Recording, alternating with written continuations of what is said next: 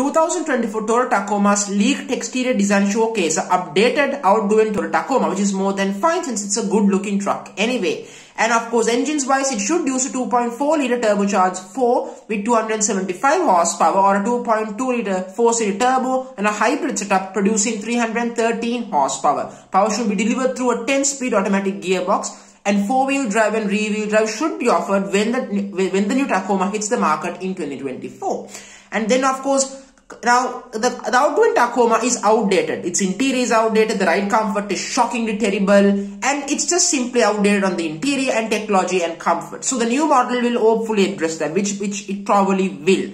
And also for those people who says V6 is the only way to go, I'm sorry, it's not. The mid-size truck market is going towards turbo i4s or hybrids. That's how it's happening. And just don't take the Ranger Raptor as example, because it's just one high-performance mid-size truck. So don't take that as example. So overall, the upcoming Toyota Tacoma will outdo the GMC Canyon and Chevy Colorado. Those two are my favorite mid-size trucks in the market right now, and according to me at least, potential class leaders. So the new Tacoma will beat them with no problem. So on this notion, I'm going to end this video. Thank you very much.